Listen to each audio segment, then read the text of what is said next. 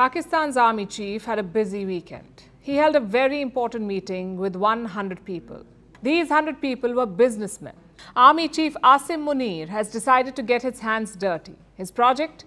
Fixing Pakistan's economy. The businessmen had a set of demands.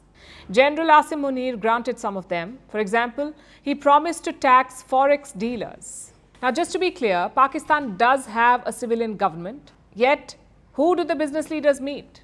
The army chief.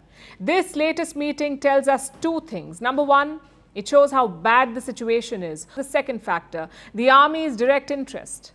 Until now, General Munir was not focused on the economy, he was focused on Imran Khan, but now he's making a pivot. What if this public outrage drags on till the elections? What if it turns people towards Imran Khan?